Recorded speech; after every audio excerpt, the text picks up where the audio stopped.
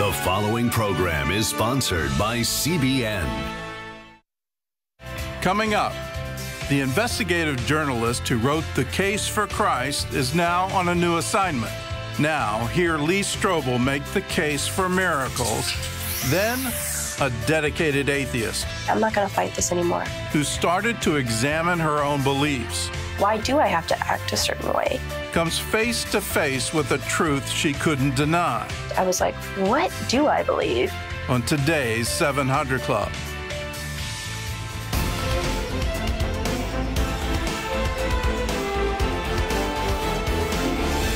Well, welcome to the 700 Club. The Facebook scandal is taking its toll on its founder and its stock price. CEO Mark Zuckerberg has seen his personal net worth plummet by $10 billion as the stock has dropped and people are joining the hashtag delete Facebook bandwagon. Ouch. The social network giant has come under fire for not protecting the privacy of its users. And now the United States government plus 37 states want answers. Charlene Aaron has the story. Facebook is being rocked by claims that your privacy and personal data are up for grabs.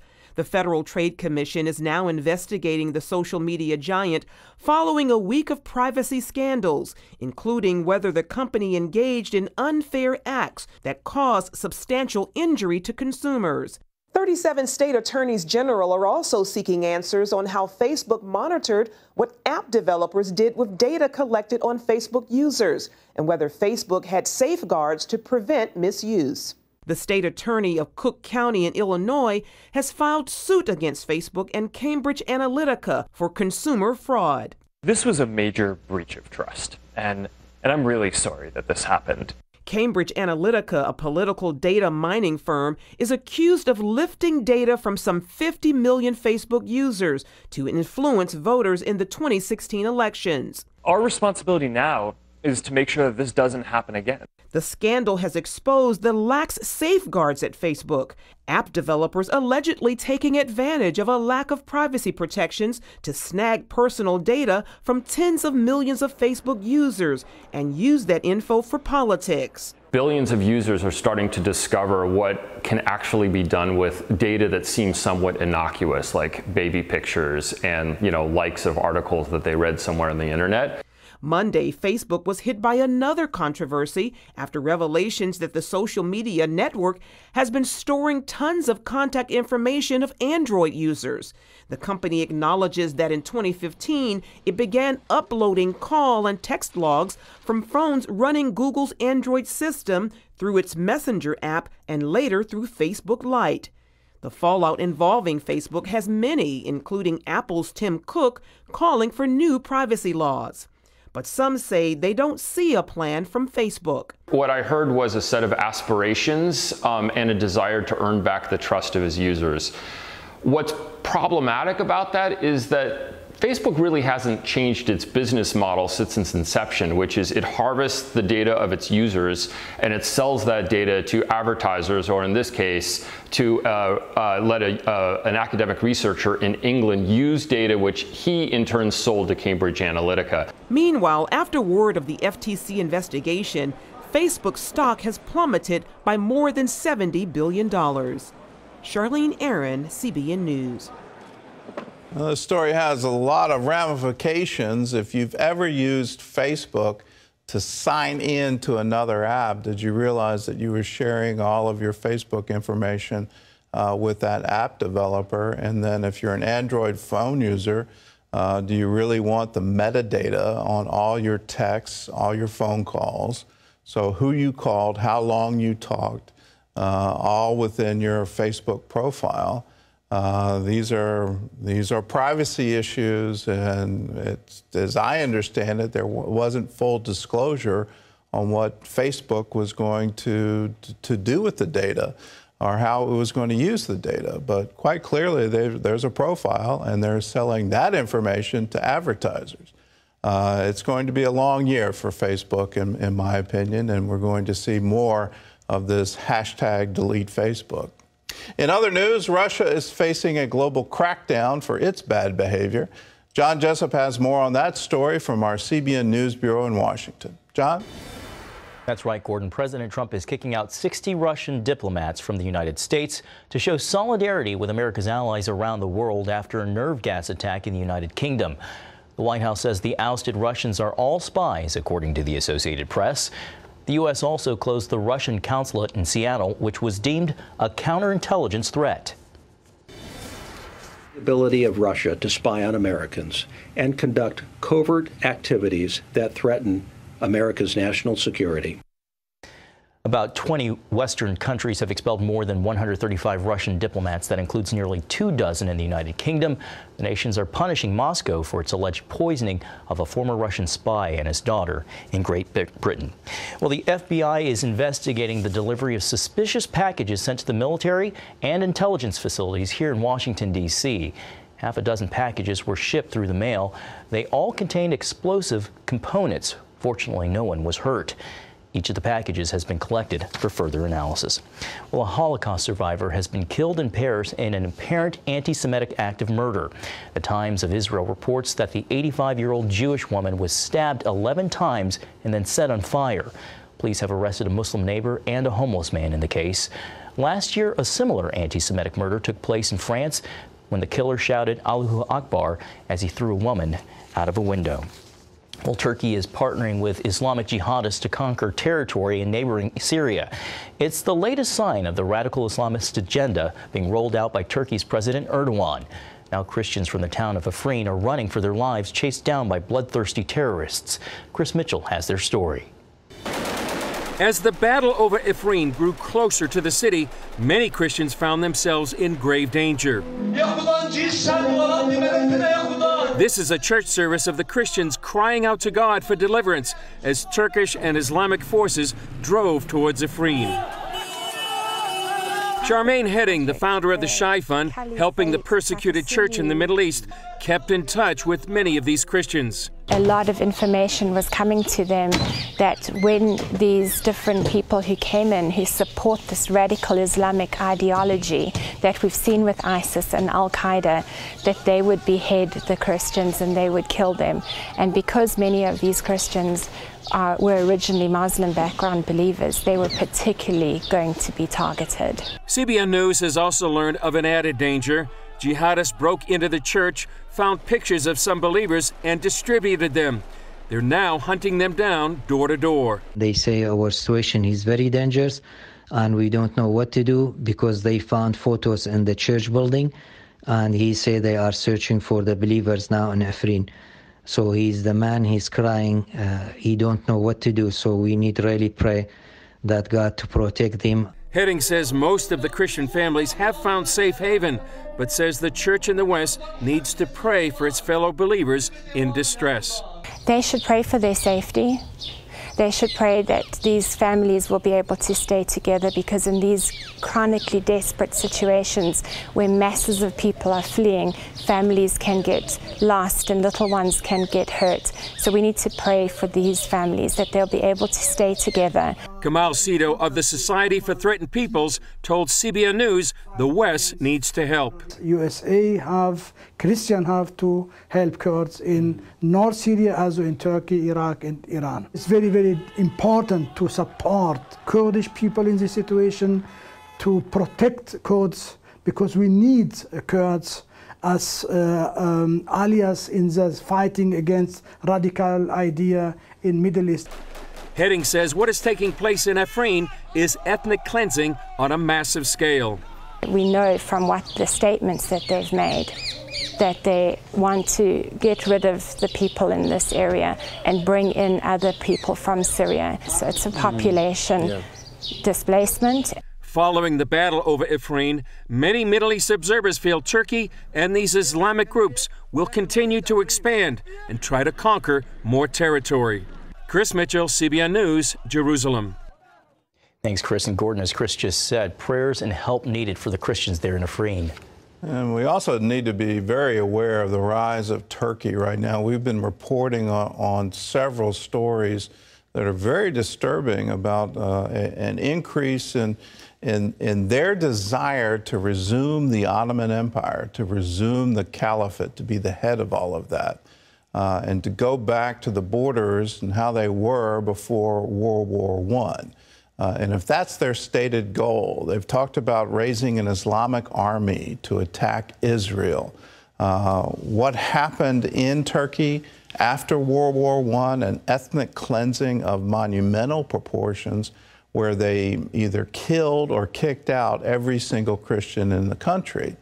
And then you add to that, before World War I, the Armenian massacres, the genocide of Armenia. When this gets unleashed again, I don't think we're prepared for it.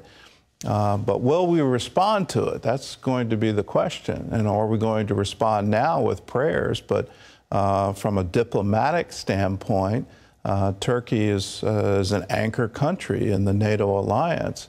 If they continue down this path, what will NATO do? Terry?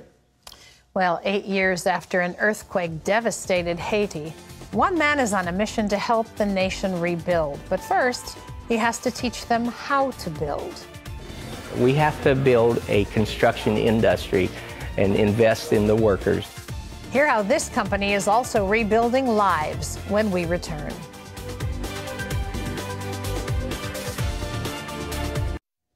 The country of Haiti has been wrecked by earthquakes, hurricanes, and rampant poverty. Still, there are some who hold out hope for the island nation. CBN's Eric Rosales shows us one man who's working to bring the gospel to Haiti and empower its people to rebuild.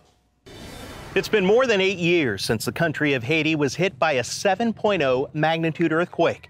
And despite billions in humanitarian aid, corruption has forced much of the country to continue to live in deplorable conditions. And while organizations work to treat the consequences of extreme poverty, they haven't provided solutions to reduce Haiti's dependence on foreign aid. One man's hope to change that by building builders. It's one of the most difficult, frustrating, rewarding things I've ever done. And I think for me, because of my personality, the frustration is I want things to move faster and stuff, and I love building things, but we have to invest in the people first. Sherman Balch, a commercial contractor, first came here just months after the massive quake as part of a mission by Cornerstone Fellowship Church in Livermore, California. He and his wife Cheryl were struck by how poor construction standards contributed to so much of the devastation. Oh, my husband being a builder, we thought, let's go, help rebuild. But then it became evident that there were many Haitians who were not working, didn't have hope in their daily lives, so why not teach them how to build properly? That desire, combined with help from their local church, helped create Extolo, which means raise up in Latin. They started by using Haitian workers to help build several orphanages. We have to build a construction industry and invest in the workers, and we use what's the apprenticeship approach of learning by doing and earning and learning at the same time. And I've been looking for jobs in here, but I didn't have any skill. But I've been looking for someone to teach me how to do things. As part of the orphanage construction crew, Alto Jean Baptiste learned basic masonry, carpentry, electrical, and plumbing skills. The Balches are quick to add this isn't just about learning a trade, it's also learning about God and living a life like Jesus. A great leader is not the person who is good at everything. Part of the training includes leadership classes for the Haitian apprentices. During our visit, Cornerstone pastor Steve Matson talked about living a life of integrity and respect. We then traveled to one of the orphanages. After a quick flight to Laganoff, a small island about 50 miles from Port-au-Prince, and a white-knuckle landing on a dirt runway, we saw the Jesus Home for Children Village, providing a new life for more than 150 orphans. Extolo has built a beautiful village for the kids. It's more than I could ask for.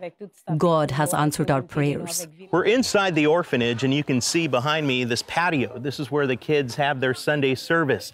And around the courtyard are 10 homes. Inside each home, anywhere from 10 to 15 orphans.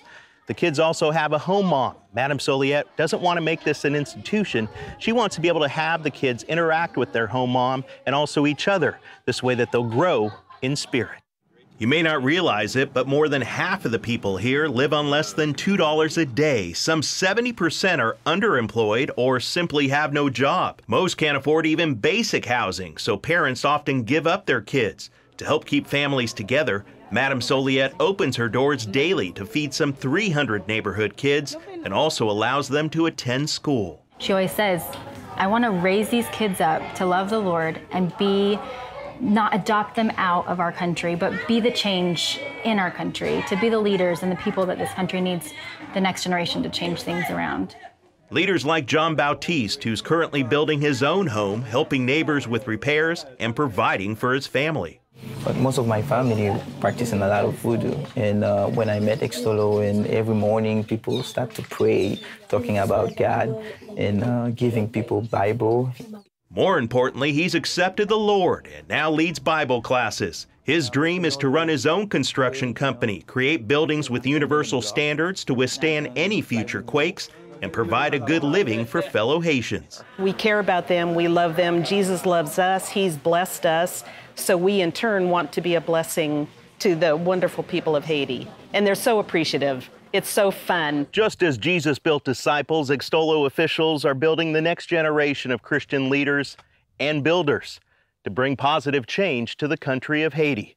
Eric Rosales, CBN News. Well, Haiti is a prime example. If you can go in with relief aid, you go in with food, you go with, let's rebuild, but you're not focused on the people and building the people, then you're going to miss. Here we are 8 years later, and this ministry has it right. How do we change things? And if you'd like to learn more about how this ministry is helping the people of Haiti, all you have to do, you can find a link for Extolo International at cbnnews.com. And, let me just make another comment here. Culture matters. I know it's not politically correct to single out a religion, but when you look at a nation that's given over to voodoo, and you heard it in the story, my relatives practice voodoo. They do this every day, but coming here, I learned about Jesus. I learned about the Bible. I was given a Bible. We pray every day, and I'm noticing a difference. Well, take a look at a map and go look at Haiti and then look right next door. Same island, same natural resources, but the Dominican Republic is so much different than Haiti. The standard of living is so different, and it's because it's not given over to voodoo. So we've got to realize it in what we do, how we deliver international aid, how we help people. The very first thing you have to do is build the individual. The best way to do that is to let them know they're a child of God. They don't have to worship demons. They don't have to live in this superstitious world. They can walk free of all of that.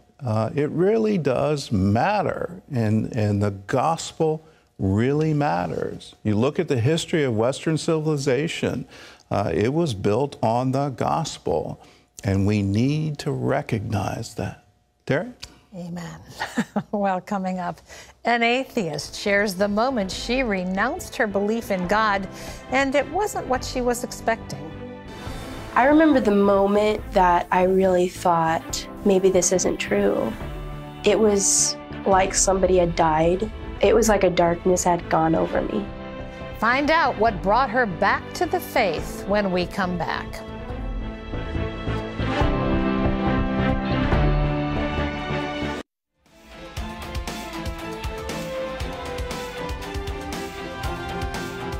Veronica Heinlein fancied herself as an intellectual, and she couldn't wrap her mind around how a supposed awesome God allowed bad things to happen. So throughout her teenage years and into adulthood, Veronica went on a quest of discovery. And here's how she found the truth that she'd always been looking for. I absolutely loved orchestra. We're playing Beethoven, we're playing Vivaldi, we're playing Mozart. Ever since she was young, Veronica Rogers Heinlein relished being known for her musical ability. People admired my music, my talent. She grew up in a loving family in San Francisco. Both her mom and dad were pastors, so faith and church were the center of their lives. My dad's very theological, philosophically sound. So any questions that we asked, he was never intimidated by. My mom added this element of wonder to our belief. God is infused in who we are, and he allows us to be who we want to be. But at 12 years old, Veronica would question everything she had been taught. A split in their church compelled her parents to take a sabbatical and move to Central California. For Veronica, it was devastating to realize the church wasn't perfect after all. When I was around brokenness, it was hard to be around that because I'm like, I don't want to be broken. I don't want to be seen as broken and weak. I wanted to be somebody who could be admired. I'm just like, God, can people be successful in Christianity? It also affected her view of God. I started to go, wait a minute. Why would somebody so awesome allow so much division and pain and emotional turmoil? The only identity she felt sure of was being a musician. At 16, she enrolled in college classes and joined the orchestra. She started meeting people with different viewpoints, most of which were opposed to Christianity. Not wanting to stand out, she kept her beliefs to herself. My self-confidence was determined by how people thought of me. It was really hard for me to be in circumstances like college where they make you feel like an idiot if you believe those things. Other people's opinions definitely started affecting my own. And when I started to compare and contrast, I was like, what do I believe? Even more influential was a man she met 13 years her senior. He was a musician and an outspoken atheist. I was just curious. I'm like, what is it like to not believe in God or not to have these values or expectations upon yourself that you have to act a certain way? Why do I have to act a certain way? The two started dating despite her parents' strong objections. At 18, she told them she was leaving. I said, well, Veronica, if you walk away, that's your decision. I said, but we're your parents, we love you. We will not tolerate what's going on between you and this guy. That same week that she walked away, we had a minister's retreat. And the pastor at that retreat, his message was about his daughter, prodigal. And so that just triggered to me that she's become a prodigal. That same year, Veronica went to UCLA on a music scholarship. She spent the next 3 years partying, playing music, and searching for the truth. She had little contact with her parents, who continued to pray. Veronica's name was first on the list when their church started a prayer wall. I was not a pillar of faith, and I depended on my friends that believed that God was going to bring her back. And so sometimes I get really weak. I could tell, I'm like, oh, this is never going to happen. I get so tired. Meanwhile, Veronica decided the only way to quiet the battle in her mind was to dismiss her Christian faith. I remember the moment that I really thought, maybe this isn't true. It was like somebody had died. It was like a darkness had gone over me, and I relinquished to it. I was like, okay, I'm not going to fight this anymore. After graduation, she broke up with her boyfriend and took a job as a preschool teacher in Houston, Texas. Exhausted and irritable most of the time, her only way to relax was yoga and smoking pot. I didn't have music. I didn't have the intellectualism anymore. I had the partying, but then that was really rough on my body, so I didn't have the energy anymore. I didn't really have much else at that point. Also living in Houston was her older sister, who worked at a crisis pregnancy center. Unlike Veronica, she had held on to her Christian faith and had joy in her life. I started talking to her more, asking her more questions, asking her about God. And there was just a depth there that started piquing my interest. Like, this is more than what I heard as a kid. This is a daily walk. This is something where she's getting refreshed every day. Then, in March 2015, Veronica was in a bad car accident, but walked away with no injuries. Her sister pointed out that God had protected her for a reason. And then she looked me square in the eye and she's like, do you think it was a coincidence that you didn't get hurt in your car accident? And I realized at that moment that people were praying for me. And I was like, you know, I'm just gonna give it a try. It's very non-spiritual prayer. I was just like, Jesus, you know, if you're there, I give my life to you. I have no other options. You know, do with it what you want. Her sister gave her a book about Christianity, atheism, and the truth about creation in Genesis. You start seeing that it's the relationship between God and man and the redemption that's there that you cannot find in drugs, you can't find in intellectualism, you can't find in your friendships, you can't find in your relationships, you can't find in your family, you can't find in yourself. And, you know, that was just a big moment for me. With renewed faith, she grew in her relationship with Christ. God showed her that His plan is better than her desire to be part of the crowd. God's really challenged that and said, no, that's not what it's about. It's about you being you and allowing me to be glorified within who you are, because that's who I created you to be. I'm influenced by God, and my identity is in Christ and how He has forgiven me. When they learned their prayers for Veronica had been answered, Kenny and Nikki shared the good news with a church leader. I said, so what do we do with the names once the prayers are answered? I said, because Veronica, and she's like, praise the Lord, Veronica's better. So we put Veronica's name up at the very top. She was the first one on the board and the first name that she had, you know, come back to the Lord.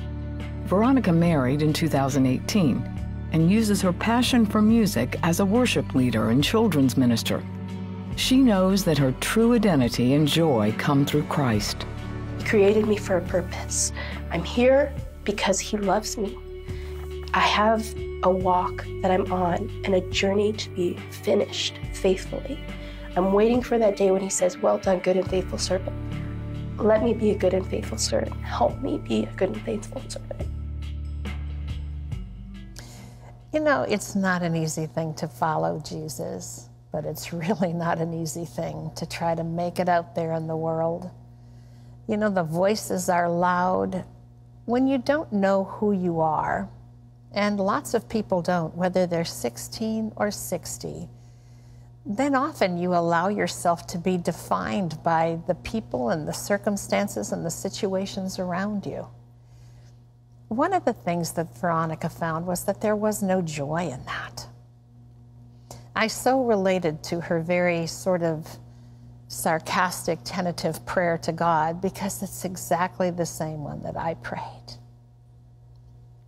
So scarred by the world, so disappointed, so lost, just lost, that one day I too said, God, if there is a God, Jesus, if you're real, I give you what's left of my life and you can do what you want with it. And if you're not there, I'm no worse off than I was if I didn't say this prayer. It was hard to trust, hard to believe. You know, if you let the world in, they'll destroy you. All the water in the world can't sink a ship unless it gets inside, so be careful what you let inside. But once you've done that, understand that the arms of God are always stretched out to you. You can't be too bad, go too far, sin too much to not be able to be received back into the arms of your loving Father. You see, you were created for that. We are created to be relational. With each other, yes, but first and foremost with the one who created us. We've got nothing to give until we have that. It's not bad to be on a search. I think we're all searching for significance in our lives. What's bad is when you rule out allowing the one who created you with that very need inside of you. It's at the core of your being. And you don't give him the same opportunity you give everything else. All the talent, all the drugs, all the sex, all that the world has to offer, the fame, the glory, none of it will satisfy you. Because that's not the puzzle piece that fits what fills your heart. It's only a relationship with your loving Father, who knows you by name. The Bible says he's carved your name in the palm of his hand. Not a sparrow falls from the tree that he doesn't see it. Why do bad things happen to good people? It's part of the life we're in here. You heard Veronica say, we're on a journey, my friends. And the goal is not to be happy every day with every situation. It's to get over the finish line. So I would say to you today, are you running the race? Are you walking out your journey? Are you filled with the kind of joy that sustains you even in the midst of loss? Because you can be. You can be. Jesus died to save you and me from who we are without him. Today, come home to the Father heart of God. Come home. Just say, Jesus, I'm a sinner in need of a Savior. Come into my heart and my life. I open the door. I give it to you. Make something that matters out of my life. Teach me more about who you are. Change the way I think without you. I want to run the race with gusto. I want to get over the finish line. Listen, if that's your heart desire and you've prayed that prayer or you want to pray that prayer, call our toll-free number. There's a friend on the other end of the line who's prayed that prayer and found peace and joy beyond description. And they'd love to pray with you today. Our line's toll-free. It's 1-800-700-7000. When you call, ask for a new day. The prayer is the beginning of a journey that lasts a lifetime. We'd love to help you walk that journey out, and this is free for the phone call. So call now. Gordon? Still ahead, the case for and against the existence of divine miracles in our world. Best-selling author Lee Strobel shares stories of people who beat the odds and shares what the experts think about the supernatural.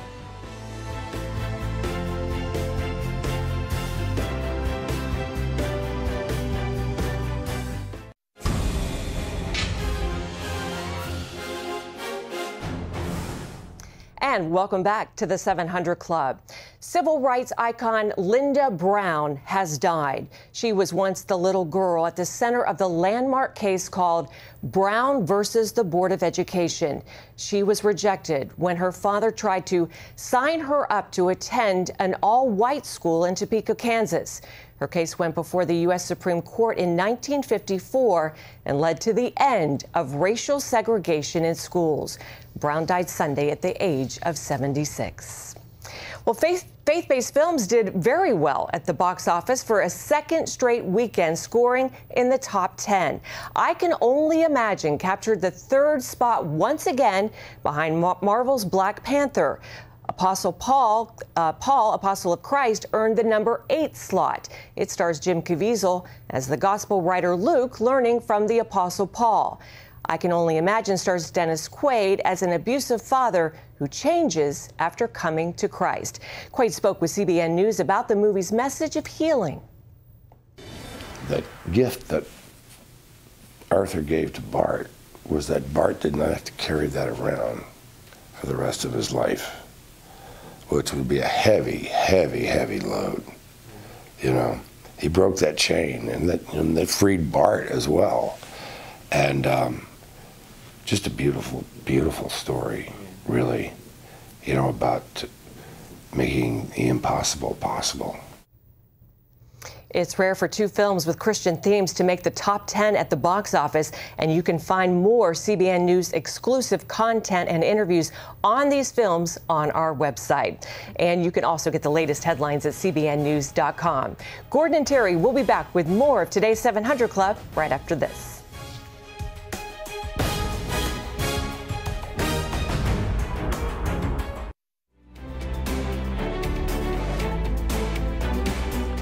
Well, we live in an age of skepticism. Scientific discoveries have helped us understand the way the world works. But what about the situations where there seems to be no explanation? Could they be the result of miracles? Well, we asked some people on the streets to give us their take on the issue. The statistics will show that most people actually do believe in miracles. Do you believe in miracles? I absolutely believe in miracles. I've had numerous things happen in my life that I knew was God. Sometimes we aren't able to explain them, but sometimes we don't need an explanation for it. Just have faith. I guess in a way every day is a miracle that you're here, but I personally haven't seen anything, but I definitely do believe in them. Well, me personally, I've been hit by cars twice on my bicycle. Wow. I walked away from both of them with nothing broken, yeah. Had asked me this like 3 weeks ago, I'd probably said no. And I kind of believe in logic and science. Miracles are kind of like beauty, it's in the eye of the beholder. So I think people just need to be aware of what's around them. I think it's a miracle that my beautiful grandson is here. I was diagnosed with cancer. Now today, I'm a witness that God is real. Well, for more on this, we've got author Lee Strobel, and his latest book is called The Case for Miracles. And welcome back. It's good to have you. Yeah. Great to be with you. All right, well, tell us, what's the case for, give us the argument. What's the case for miracles? Well, you know, like your previous feature you had about the woman who was an atheist, I was an atheist for much of my life. It was really the miracle of the resurrection that convinced me that Jesus is who he claimed to be, the historical evidence that established that. But after I came to faith, I still have my skeptical nature. You know, my background's in journalism and law, so it's kind of woven into my DNA. So I said, You were taught to be skeptical. We were taught, exactly. You have the same background. So I thought, I did believe the miracles reported in the Gospels, but I didn't know if God is still in the miracle business today. Is he still divinely intervening in people's lives today? And so I was skeptical about that, even though as a Christian. And so I spent 2 years of my life now investigating the evidence for the supernatural. And the result is the book, The Case for Miracles, that looks at the results of that. And I found basically 3 things. Number 1, God is still in the miracle business. Number 2, miracles are a lot more common than we think. And number 3, there's a lot of miracles that are far better documented than skeptics suppose. Well, why is it that there's both abundant evidence, but at the same time it seems to be concealed? That when there's studies done of does prayer work in a medical environment, I mean, even the Templeton Foundation, you bring this out in the book, they did a study. Right. And it didn't seem to show any difference. Very interesting. It didn't. And yet, you know, as I reveal in my book, the Christians, quote unquote, who they had praying in that study were not Christians. They were part of a sect that did not believe in a personal God, that did not believe that God answers prayers, that did not believe in miracles. So really the study says nothing about the prayers of Christians. There are other studies, for instance, one done in Mozambique, where a team of researchers came. They measured the eyesight and hearing of the deaf and the blind. They immediately prayed for them, had people who had experience with healings and so forth lay hands on them, pray for them in the name of Jesus, and then immediately tested them afterward. Virtually all of them had some degree of improvement, some of them astoundingly so, like Martine, who was measured before prayer. She couldn't hear a jackhammer next to her ear. After prayer in the name of Jesus, she could hear a normal conversation. They then replicated this study in Brazil, and it was published in a secular, scientific, peer-reviewed medical journal. It is a valid scientific study. So I think science points in the direction. In fact, I talked to the researcher who did that, who's a PhD from Harvard, who's a professor at Indiana University, and she said, something is going on. Well, I can tell her what's going on. You know, God is going on. Why is that? Because it seems like within the academic community, even within the medical community, the skepticism takes over. We had a miracle. It was really profound. A young boy had blisters in his eyeball from radiation, irreversible damage. They were talking losing the eye, and a miracle happened. And the doctor knew it wasn't medically possible for this, but then she said, well, one day medical science will explain what happened. That's sort of science in the gaps. That's sort of saying someday science will figure it out. Well, it's interesting. A study showed that 55% of physicians in the United States, so a majority of physicians say they have seen at least one example in their practice of medicine that they can only explain as a miracle of God. So a majority, in fact, a higher percentage of physicians than the population at large says that. So I think a lot of physicians, but they're a little reluctant to say it. I interviewed a scholar who's a PhD and a professor at a major university. He told me for 45 minutes the story of how God had healed him of a brain tumor. And at the end he said, but you can't put it in your book. I said, why not? He said, I'm up for tenure.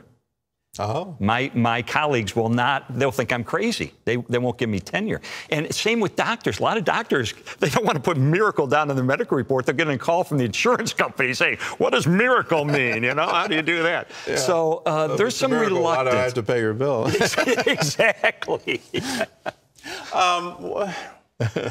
One of the things I admire about the book is that you do go into why people don't get healed. Yeah. And I think that's something that we really have to grapple with. Absolutely. I've read a lot of books on miracles, and yours is one of the first where, okay, let's deal with the other side of this. Yeah, I did two things out of the ordinary. One, I start the book with an interview with a major skeptic, and I tell him, build a case against miracles, because I want to measure how good is that case. I don't think it's very good, but I put it in the book. And then this question of what about miracles that don't happen? My wife is in pain every single day. For the last 20 plus years. She has a medical condition that puts her in chronic pain, and there is no cure. And so apart from a miracle, she is going to be in pain the rest of her life. I would love to see a miracle happen. It hasn't happened. Why is that? So I went to a guy who has a PhD in theology. His name is Dr. Douglas Groothuis at Denver Seminary. Brilliant scholar, but his wife is dying prematurely of a brain condition. She's to the point where she doesn't know what a telephone is. She doesn't know what a hairbrush is. And she's losing her thinking ability at a young age. And so he's able to talk from the mind and the heart. And it is the most powerful interview I've ever conducted in my life. Every sentence from him drips with wisdom and spiritual depth because of the head and the heart wedding together. So, you know, that's my best attempt to answer that question. I think, you know, God is sovereign. God will do as he will do. His ways are above our ways. Even in Jesus' time, healing was not automatic. Matthew says that Jesus didn't do many miracles in Nazareth. In Matthew chapter 10, Matthew chapter 10, the disciples are given authority to heal. Then 7 chapters later, they can't heal an epileptic boy. Paul leaves Trophimus sick and leaves. And then Paul was not healed, apparently, of the thorn in his flesh. So even in Jesus' day, healing was not necessarily automatic. But there's a difference between meaningless suffering and inscrutable suffering. Meaningless suffering is what an atheist encounters, which is there is no hope, there is no meaning. I suffer because the universe, that's the way, I got the short end of the stick. Sorry, you know, that's meaningless suffering. Inscrutable suffering says, I don't understand why God does not intervene. But I have all this evidence that points toward the truth of Christianity, that the resurrection is true, that the creation is true, that God is real, that Jesus is who he claimed to be. I believe in all that. I believe he loves me. And I believe his ways are higher than my ways. And he understands things I will never understand. And I also believe that Romans 8:28, which we use as a cliche, that God will cause good to emerge from the circumstances of all those who follow him. We throw that line around, that verse around, but it's true. It's true. Had people in chronic illness say, please don't ever say that. I know. Because they've heard it and they've heard it. And yet it's true. How key is it to that total surrender where, regardless of the outcome, let's leave the name it and claim it behind. Yes. Let, you know, God, if it is your will, and I'm not sure what your will is right now. If it is, it's called I'll take whatever you have for me. You hit the nail on the head. It's called the prayer of relinquishment. And Dr. Groothuis prayed that prayer. And the prayer is what Jesus prayed in the Garden of Gethsemane, where he said, hey, I'd just as soon not go through this. But Father, I'm relinquishing my will to yours. I'm allowing this to happen because you want it to happen. And we come to the point sometimes when a miracle doesn't happen, we pray a prayer of relinquishment that says, God, I'm not going to make this illness an idol. I'm not going to say, I love you only if you heal me. No, I love you because you are who you are. You love me first. You've redeemed me. I'm your child. I trust you, even though I don't understand things. I trust you. I'm going to reaffirm that trust, and I relinquish this to you. It's not that I'm giving up. It's that I'm saying I trust God, even though I do not understand all of his ways. That's a critical moment. Yeah, and this is part of that prayer. This is the day the Lord has made. I will rejoice and be glad in it. Jesus sang that at the Last Supper. That's part of the Hallel. We could talk a long time, but we're out of time. But if you want to know more about this, read Lee's book. It's called The Case for Miracles. A journalist investigates evidence for the supernatural, and it's available nationwide. Thanks for being here. Thank you, Gordon. God bless you. God bless you. Terry, over to you. Well, still ahead, a happy ending for a mother who was almost forced to give up parental rights to her children. See what reunited this family when we come back.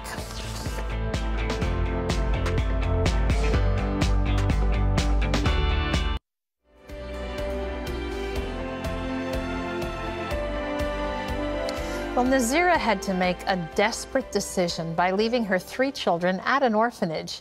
She did it so, in her words, they would not starve to death.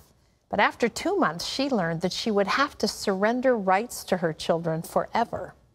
5-year-old Adamir sat by the orphanage window, watching and waiting. The child ate nothing for 3 days after his mother dropped him off at the orphanage with his brothers and sisters. I was so lonely. I wanted my mom to come back for me. But Adamir's mother wasn't coming back. I had to give my children up to the orphanage so they would not starve to death. Before giving up her children, Nazira tried hard to support them. She applied for government assistance, but was turned down. Then she was told that after 2 months of care in the orphanage, she would be forced to surrender her children forever. I could not sign such a paper. I prayed to God, please let there be another way. Several months passed, and Adamir was still waiting by the orphanage window. That's where Orphans Promise found him. I met Adamir, and I just could tell that there was something different about him, and he seemed sad. And I learned that he had a family, but he was taken away from the family because they were poor. First, Orphans Promise went to meet Nazira. We decided that with the right skills, Nazira could earn enough money to support her family and be reunited with them. We offered her sewing lessons and a new sewing machine. We also gave her a new stove and food to feed her family and help with the rent until she could provide for her family herself. I'm so grateful for the sewing machine to help me make money for my family. Thank you for bringing us back together again. It's been 2 years since then, and we recently visited Nazira and her children. We found them well and thriving. Today, Nazira proudly supports her family on her own.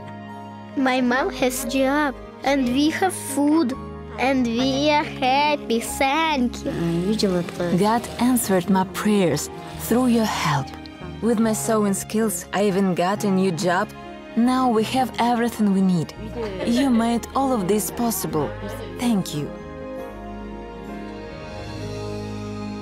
You know, we were talking about miracles a moment ago. This, for this family, was a miracle. These children were almost separated from their mom for the rest of their lives, and there was nothing she could do about it. Then you showed up, 700 Club members.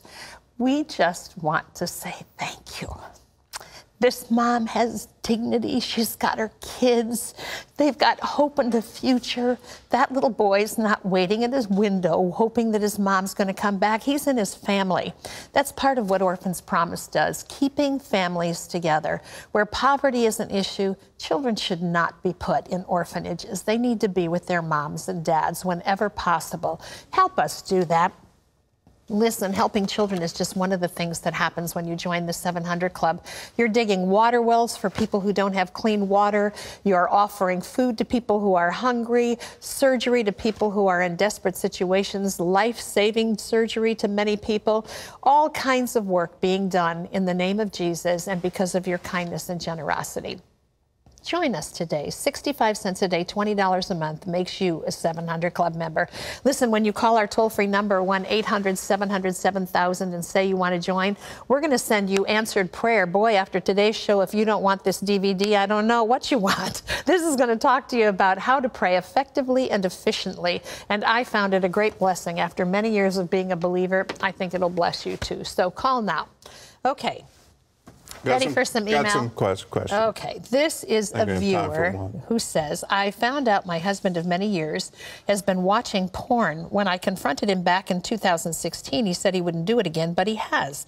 The feeling of not being worthy is horrible. I've tried to talk to him. We're trying counseling. He doesn't like to go, says it's one-sided. He says he feels like he's being made to do something he doesn't like to do. His moods change quickly.